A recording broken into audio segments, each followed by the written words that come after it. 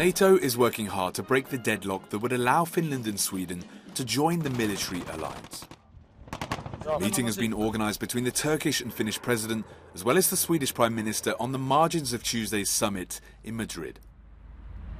Turkey is currently blocking the two countries' applications, but Sweden says it's working hard to find a solution to Ankara's concerns. One of the issues raised by Turkey concerns Sweden's response to Turkey's request for extraditions. These matters are handled swiftly and carefully by our legal system in accordance with European Convention on Extradition. Sweden is not and will not be a safe haven for terrorism. Finland and Sweden applied for NATO membership in response to Russia's invasion of Ukraine.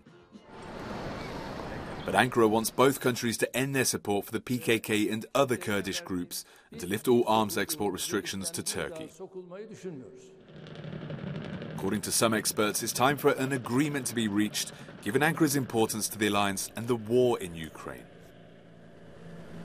Turkey, by its geographic position, but also by its political orientation, has an enormously important role to play in the Russian war in Ukraine, in trying to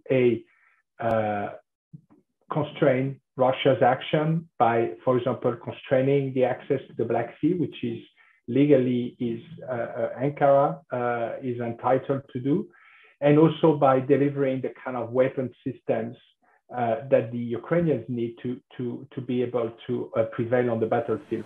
Turkey says it will meet with the two Nordic leaders at the summit in Madrid, but underlined that it doesn't mean it will change its position on the issue. Christopher Pitchers, Euronews, Brussels.